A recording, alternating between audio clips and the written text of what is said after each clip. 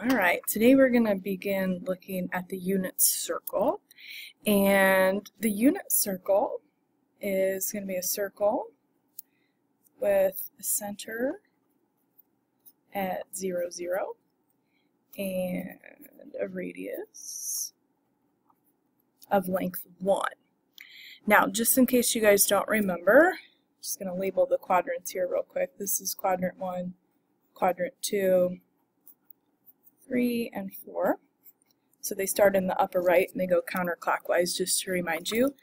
This is the equation of the unit circle, x squared plus y squared equals 0. Since nothing is added or subtracted to the x or y in parentheses there, that's what indicates to you that the center is 0, 0. And we're going to work on labeling parts of the unit circle. I have none of the angles or anything in this diagram here, just a basic unit circle, and just labeling that each one of the intersections with the axis should have a length of 1, and any segment that you would draw that would be a radius would also have length 1. Okay, now there's different angles within the unit circle, and I just have a little sample right here of the special ones that we're going to work with, and was typically what would work with in a general unit circle. And these all have to do with special right triangles. Worked on that a little bit yesterday. These are just multiples of 90 degrees. Whenever you work with the unit circle, the starting point is always going to be at 1, 0, and then you work your way around the circle counterclockwise. So the starting point is always right here. So this point is considered 0 degrees. If I get up to the y-axis, that's a 90-degree angle that creates. If I come all the way over here, that's a straight line with where we started, so that would be 180 degrees. Another 90 degrees here is putting us at 270, and then when I get back around to the starting point, all the way around the circle is a 360-degree measurement. Now, we're going to work with these. I'm going to give you guys each of these triangles separately, just so you can see the different special right triangles. But I do have all these markings that you're going to see here within each of the circles down beneath this. But these just count measures by 30 degrees, these count measures by 45 degrees, and these examples count measures by 60 degrees. And remember, you start in this right side at the point 1, 0, and you go counterclockwise each time. So here, this is a 60-degree measurement. 60 and 60 would put you at 120, 120 and 60 puts you at 180. So these go around counterclockwise, and then you add the multiples of these degree marks. Now we're going to just slide down here, and I'm going to break this down into 4 different triangles. I'm sorry, 4 different circles. Okay, as we're labeling the unit circle, before I get into this, when you have the points that we're going to label here, these have degrees, but they also have coordinate points. As we do this, we learned with the special right triangles yesterday, the x-coordinate is going to be the cosine of the angle you're talking about, and the y-coordinate is going to be the sine of the angle that you're talking about. I'm just using theta to represent the angle.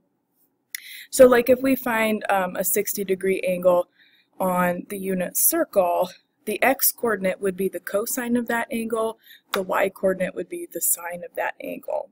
And so that's what we want to keep in mind today. Okay, now as we start here, if you guys remember, I'm just going to deal with the points where the circle intersects the x and y axis here. Now, the circle's radius is 1, so to get to this point, this is just the point 1, 0. This is the angle of 0. I don't have an angle here, so angle of 0 has a cosine of 1 and a sine of 0. Now, I just want to write down a little note here.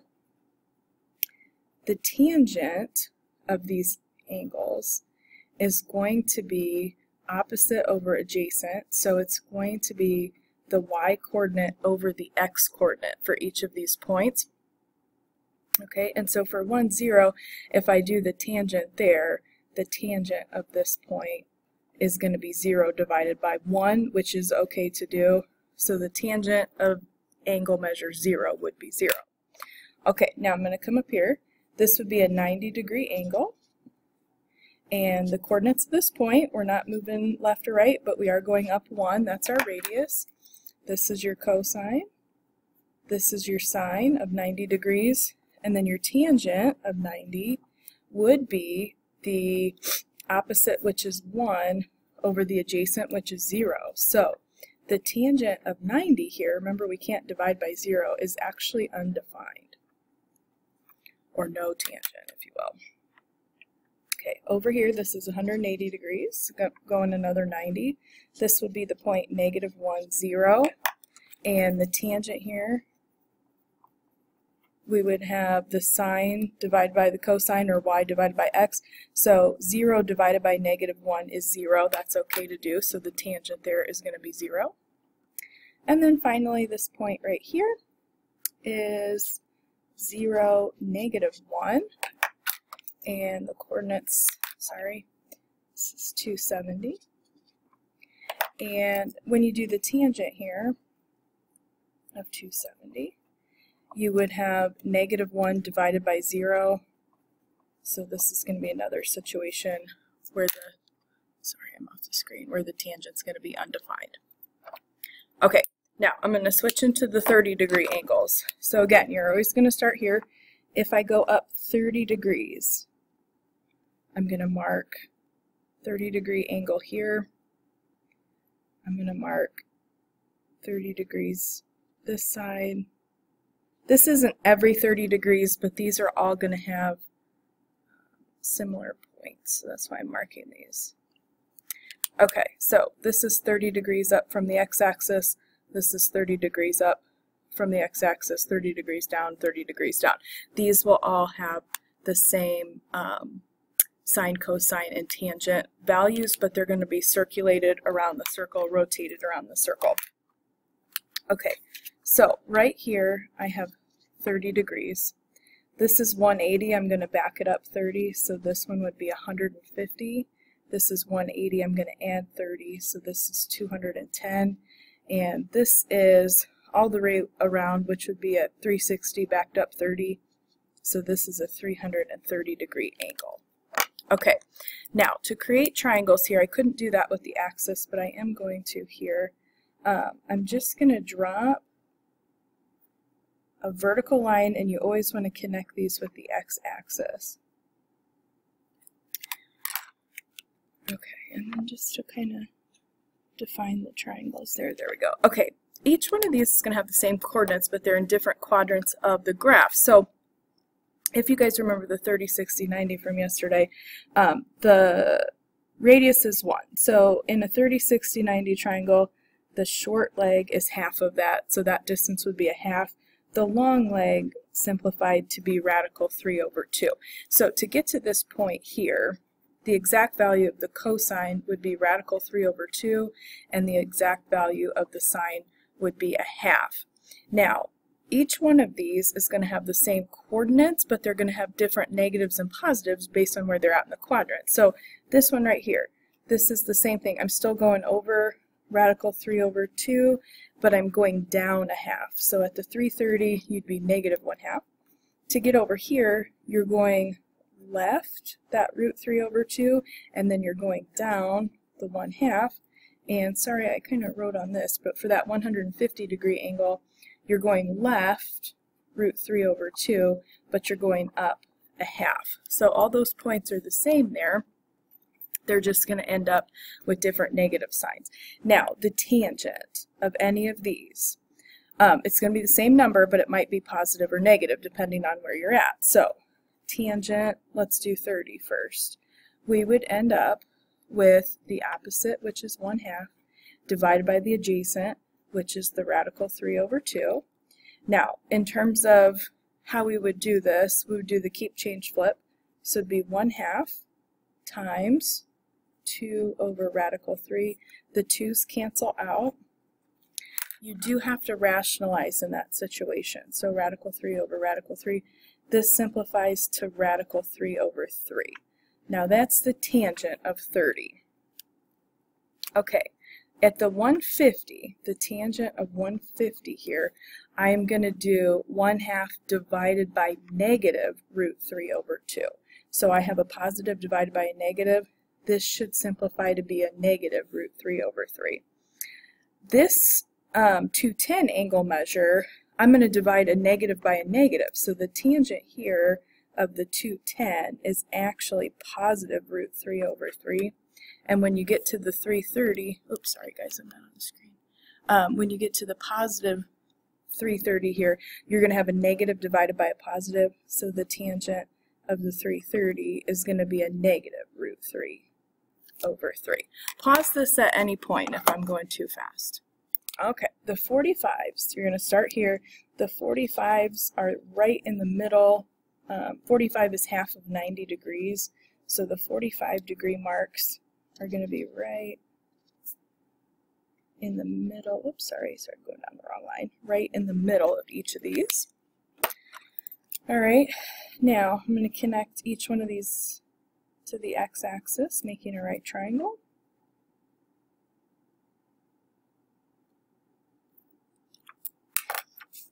And so, if you guys remember from yesterday, let me just kind of highlight the axis to define the triangles here. These are what we call isosceles right triangles. The x-coordinate and the y-coordinate are the same. So this, when we simplified it, was the root 2 over 2, the distances for each of these. So for this point, this would be the 45 degree angle. And so we're going to have a cosine root 2 over 2, and we're going to have a sine of root 2 over 2. Now, when you get over here, this is 180, or I could do 90 plus 45 or 180 minus 45, either way to get to that point. This angle in here, though, is 135 degrees. So your sine here, now I'm going to the left, so this is negative root 2 over 2, and I'm going up, so positive root 2 over 2. And then over here, either add 45 to 180 or 270 minus 45, either one of those would get you here. This is 225 degrees, and this is left for your x, whoops, sorry, root 2 over 2, and down for your y, so negative root 2 over 2 for that triangle. And then finally, either add 45 to 270 or subtract 45 from 360, and you're going to end up here. This is the 315 degree mark. Now here you went positive for your x, so you're going to the right, but you are going down to get your y, so this is negative root 2 over 2. Okay, now the tangent for each of these. Cosine is your x-coordinate, sine is your y-coordinate. The tangent, though, you have to do the y-coordinate divided by the x-coordinate. Now, every single one of these, you're dividing the same number by itself. So root 2 over 2 divided by root 2 over 2, this is 1. However, over here, the tangent of 135, you have a positive divided by a negative. So this tangent will be negative 1. Tangent of the 225 here, this is going to be a negative divided by a negative. So this is going to be positive 1. And then over at the 315, tangent here, we're going to have negative root 2 over 2 divided by root 2 over 2. So this is negative 1. So it changes based on which quadrant you're in. Okay, finally, the 60 degree angles. So starting at 1, 0, 60 degrees is up about this far. If you're at 180 and you back up 60 degrees, you're right here. If we come down, this is a 60, and this is going to be a 60. Okay, so I'm dropping a vertical line to the x-axis. Basically what's going on here is each one of these angles, just like the ones we've done before, this is going to make a 60 degree angle with the x-axis and the inside of the triangle here. So that's what's going on. This is 60, this is 60, this is 60, this is 60. We're at different places on the circle. Like if I back up here, this angle between the x-axis and that radius, that's 60, or sorry, 45 here, 45, 45, 45. So that's why these triangles are all the same. Now, we already did the 30 degrees on the front. These are similar triangles because they're 30, 60, 90. This time, though, the short leg is the x and the long leg is the y. So this is a half, this is root 3 over 2. So here, cosine is 1/2, sine is root 3 over 2. Now, this is a 60 degree angle. the tangent here is different than the ones we had on the front, because here your opposite is the root 3 over 2 and your adjacent is the 1/2, so opposite over adjacent. You're going to end up with radical 3 over 2 times 2 over 1, keep, change, flip, and I just realized I'm not on the screen, sorry about that. The 2's are going to cancel, and so this just ends up being the square root of 3. So that's the tangent of 60. Okay, now 180 minus 60 here is going to put you at 120 degrees, or you could do 60 plus 60 to get to that next one. This is going to be negative 1/2 and positive root 3 over 2. So your tangent here of the 120, you're going to have a positive divided by a negative, so this will be negative square root of 3 if we simplify that. Down here, you're going 1/2 to the left, and you're going down root 3 over 2 to get to that point. Cosine's negative 1/2, sine is negative root 3 over 2. The tangent here, oops, sorry, forgot to tell you guys the angle here. This is 240, 180 plus 60 is 240. And negative divided by a negative here is going to give you the square root of 3. And then finally, this one, 60 more degrees from the 240, is going to give you 300. This is positive 1/2, because you're going over 1/2 to the right, but then you're going down root 3 over 2. And the tangent here, you have a negative number divided by a positive number, so this is negative square root of 3. Okay, so when it asks for exact values of these, what it's looking for are coordinates of the point or the tangents that we wrote down. So if I say I want the sine of 30 degrees, I want the y coordinate of that point. And you might have to flip back to the front paper, or you can look at the paper on this side if you want to think about it. The y coordinate of 30 degrees would be 1/2. And if you want to do cosine 45 degrees, you're looking for the x coordinate of that point on the graph. So for that should be root 2 over 2. 60, this is all in the first quadrant. The sine of this is just the y coordinate of that point, which should be root 3 over 2. So if it's asking for exact value, it wants to do in radical form what this is. Okay, now the 240, let me slide this back down just a little bit so you can kind of see the graph. So here was the 240. So the cosine of that, if you want a cosine, you want the x coordinate of that point. So this would just be negative root 3 over 2. Sine of 180. Okay, let me pull the circle down just a little tiny bit. The 180 is right here, and that was the point negative 1, 0. So the sine of that is still the y coordinate of that point. And what we got there is actually just 0. And then 270 is right here. And so if you guys remember the coordinates of that point at 0, negative 1. So if I want the cosine, that's the x coordinate. And that's also going to be 0 for that one. Okay, you guys might want to flip back over or look at these.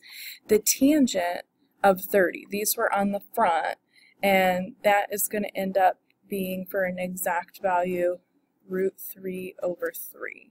The tangent of 45 is 1. This is the y coordinate divided by the x coordinate for each of those points. So find your 30 degree y divided by x. Tangent of 60 degrees is going to end up being the square root of 3. We did that on this side of the paper. Okay, tangent of 90. 90 degree angle is the point 0, 1. So you have 1 divided by 0. This is undefined. Tangent of 180, that is the point negative 1, 0. 0 divided by negative 1 is okay. So the tangent of 180 would be 0. And then 360 is back to the point 1, 0. So we would have 0 divided by 1. This is okay. This tangent is also 0. Okay, now on the homework assignment, I just want to show you guys real quick. Let me flip to an example here. If you guys turn to the back side of the homework, I'm just going to show you how to maneuver around the circle a little bit here. Now, if you have a negative degree, which it's going to ask you to do some of these, negative 135. So if you have your unit circle, A negative would start at 0, 1 and go clockwise around, and you'd figure out where the 135-degree angle would be. So this would be 180, back it up from that 135 from this point would actually be 240. I'm sorry, not 240.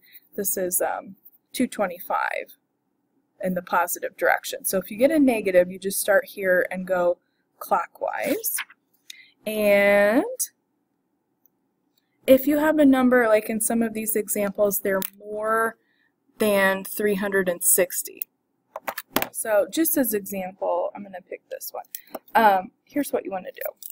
If you want to take the number, you could figure this out just by counting. I'm going to divide this by 360. So you guys can't see this on my calculator, but you've got 2040. If you divide that by 360, this ends up being 5.6 repeating, which is 5 2/3.